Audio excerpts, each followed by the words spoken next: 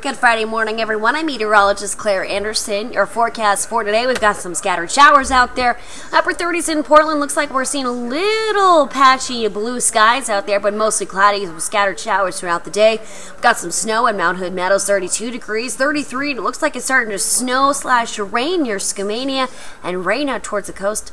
Currently 43. Here's a look at that Doppler radar. We got a lot of showers, especially over the coastal areas from Madras down to Eugene.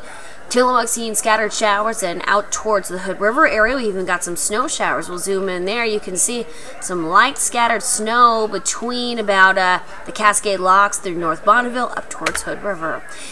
Winter weather advisory in effect through Friday at 10 o'clock for the Dalles as well as Bend. Friday 6 o'clock for Mount Hood or the Hood River area.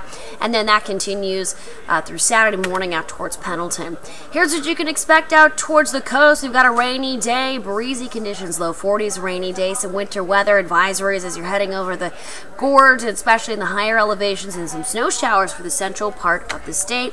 Forecast for the next 7 days, we've got some rain continuing through tomorrow morning. Then we dry out for Saturday into your rest of your holiday weekend with some showers back in the mix by Monday. So hope you have a great Friday, and I'll see you in just a bit.